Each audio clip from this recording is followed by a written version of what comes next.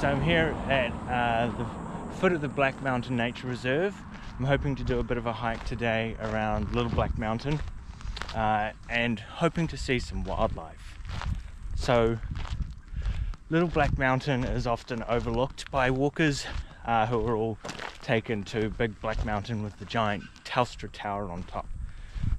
My favourite though of the two mountains is actually Little Black Mountain. I think it's a really beautiful, peaceful place to go walking. So I'm here, obviously if I'm talking about Black Mountain Telstra Tower, I'm here in Canberra. It's the middle of summer, sort of mid-January, and it's going to be a relatively sunny, hot day.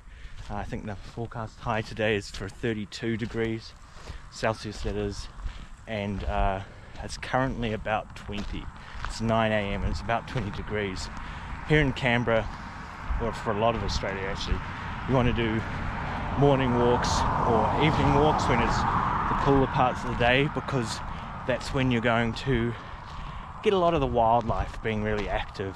Things like kangaroos and wallabies, you know, when the day starts, and the birds actually, when the day starts getting hot, they tend to hide away and rest over the hot part of the day, which is very sensible. I think actually I should probably do that too, but I don't. And then I end up cooking myself and being dehydrated and all that fun kind of stuff. But yeah, anyway, it's a good time in the morning. I've seen quite a few gang cockatoos already, which is good because it means the wildlife is still active right now. So hopefully we'll see something exciting. Also at 9 a.m, as it's starting to warm up like this, it's a good time for spotting snakes and other reptiles who are warming up ready for the day. So I'm hoping I don't come across any snakes. Lizards would be really cool.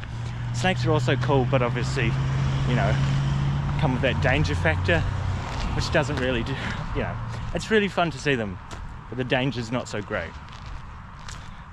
Yeah, so anyway, hopefully we see something interesting. Otherwise it should just be a really pretty hike. We've got lots of cool flowers and things, and the bush is just really pretty here at Black Mountain Nature Reserve. I especially think so around Little Black Mountain. The other thing I forgot to mention as I head under the highway here into the reserve is this time of the year there's a lot of butterflies. I can't tell you what kind of butterflies. It's not my, haven't learnt the butterfly species yet here in Australia, but there should be a lot of butterflies in the nature reserve, which is also really pretty. Because as you walk along, there's just lots of butterflies flying around, which is always pretty. So, as I said, lots of butterflies. I don't know if you can see that.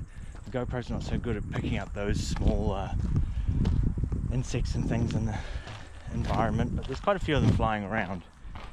The other thing that's happening, I'm seeing quite a lot of, and you usually see it this time of the year, there's a lot of a very cool flower. I believe it's called a yellow everlasting. I'll just find you some. They're really cool dry flower, so they, you know, I'm not encouraging you to pick native flowers out of wildlife parks, but these are a dried flower, so they hold their colour and shape really well. Even once they're picked, they don't sort of wilt and die. So I don't know, here's a nice little patch of them, little yellow everlastings. A very pretty flower and a nice summer flower. So for the walk today, I'm hoping I can find some wallabies or kangaroos. It's not too hot yet for them, but that means I'm going to head northwest, I guess, is the general direction, following the power lines that I'm currently standing under. So this is a utility trail for maintaining the power lines. Kind of goes up one side of this nature park.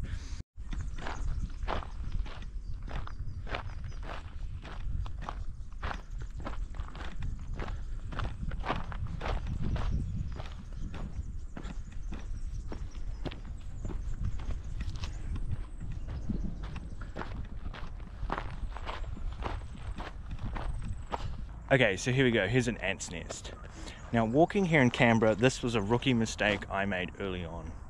The ants here, particularly the ones you find on hiking trails, are really aggressive. Like bite, some species sting. It's really unpleasant. And they have a tendency to build their nests in the middle of tracks and trails. And the minute you stand on one, they just swarm you. It's really, you make that mistake once and you will never make it again.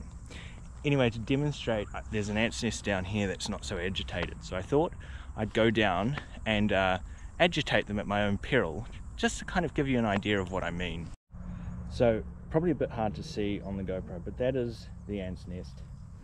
I'll get a bit closer to them, hopefully without upsetting them too much. There's lots of holes, there's not just the one. There's quite a big nest. All this funny shingly gravel is their nest. Now the minute I step near it or on it, they're going to swarm me. I can't believe I'm going to do this.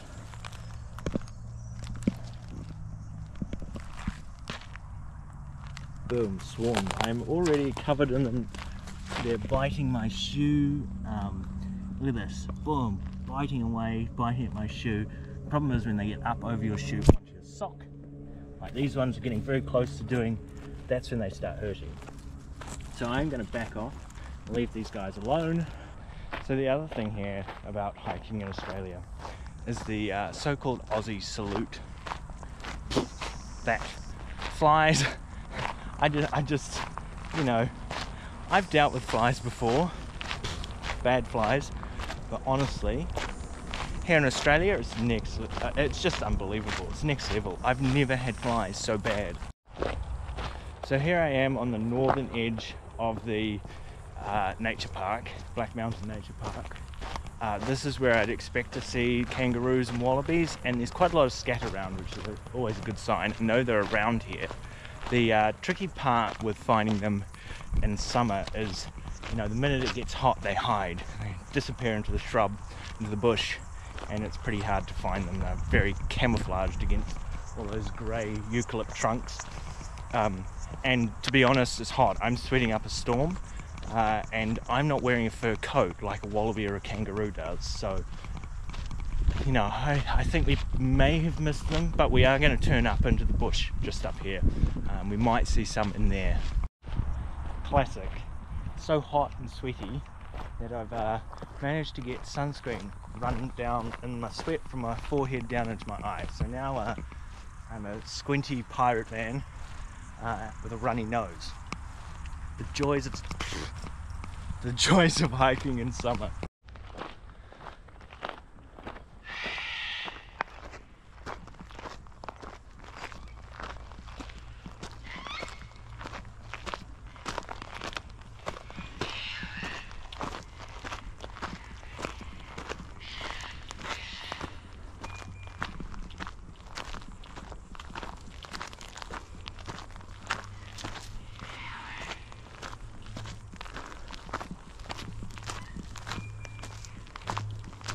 There's a sulphur-crested cockatoo, being destructive as they always are. They just like to chew on everything.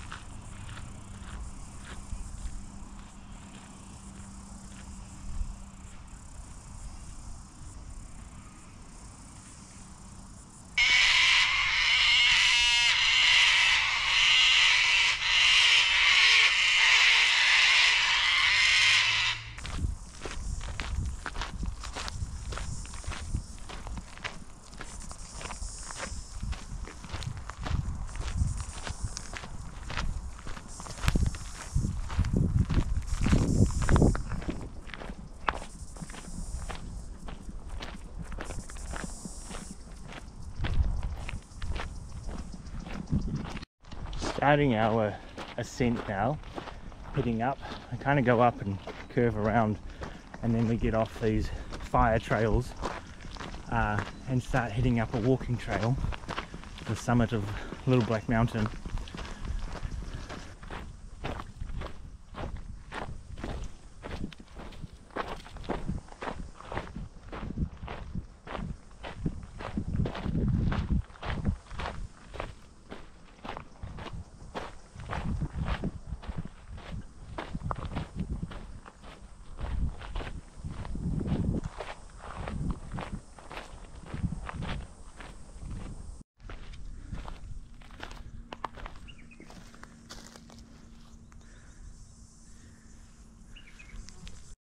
So here we are coming up to the point where we will turn off the Black Mountain, Little Black Mountain circuit, fire trail circuit, sorry. I'm going to turn off here and up onto a walking only track rather than a fire trail.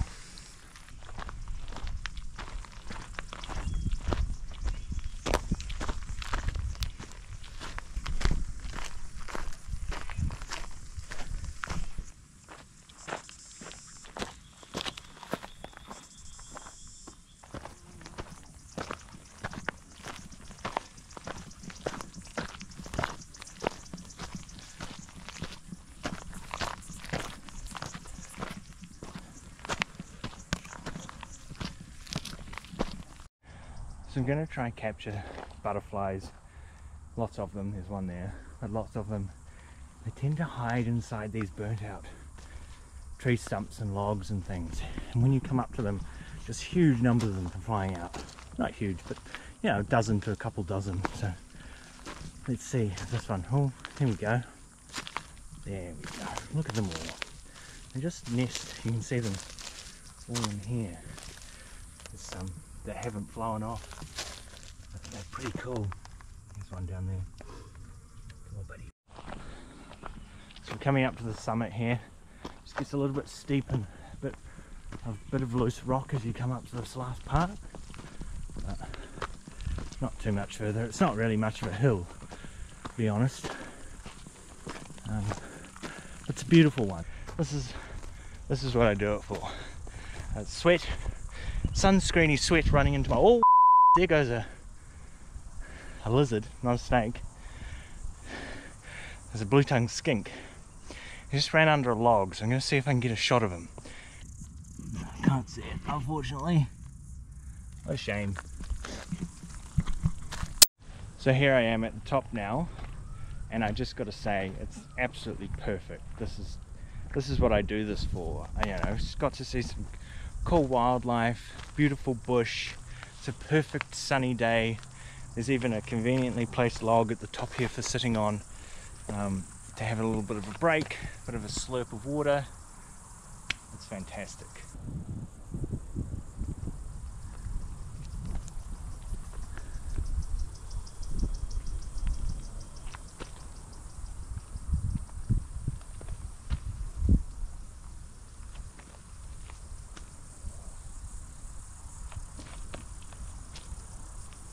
So I'm on the way down now. It's well over halfway. It's pretty short. Hop down from the top here, back down to the roadside. But yeah, it's been beautiful, absolutely beautiful. This nature reserve is great for walking in summer because of the butterflies, and in spring, the wildflowers in this reserve are unbelievable. They're just absolutely stunning. And lots of wild orchids and things like that. It's a very, very lovely place to walk.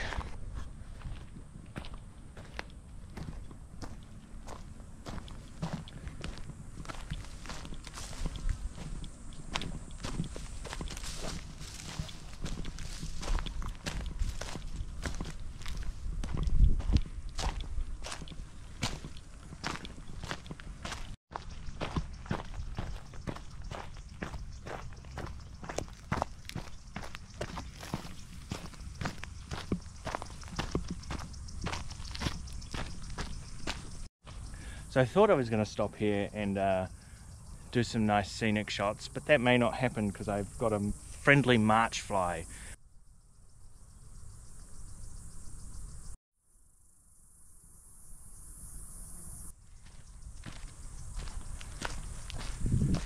Yeah, the march fly got the better of me. I don't think I've ever seen a tree so red. It's dead. And I assume it's some sort of lichen or mold, but it's very, very, very red. I always hate these parts of the trail where there's lots of overhanging grass and people don't walk them very frequently because snakes.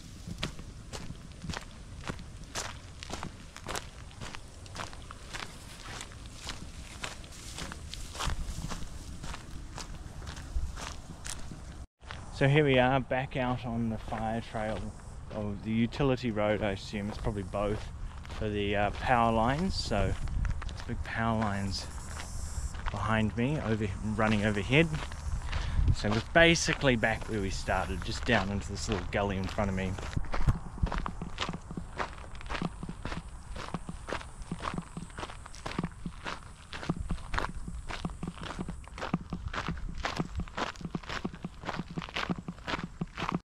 So there we are, back out on the main road.